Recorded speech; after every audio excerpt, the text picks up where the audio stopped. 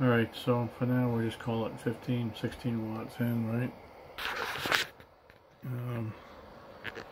And we're putting out 14.4 DC.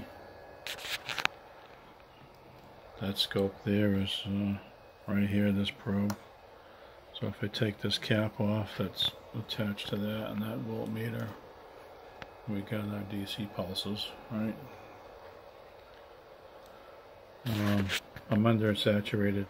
I just had some of these in there a little bit ago, and because I thought that was too much, and I'm not, because I lost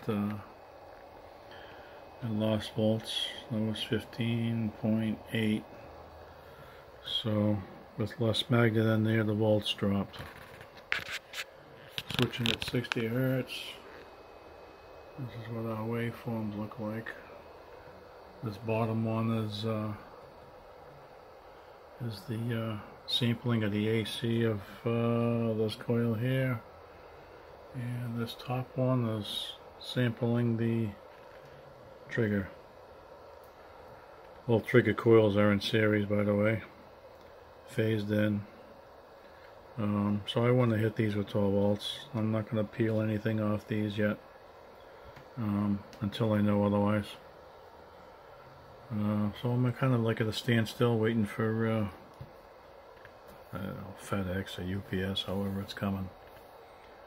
So, but I just want to give everybody up to date so far. On the video I put in yesterday, I had wound one of these bobbins too hard, too tight, and it popped the side open, so I had to glue it, let it sit overnight. But we're in great shape. Undersaturated with the magnets.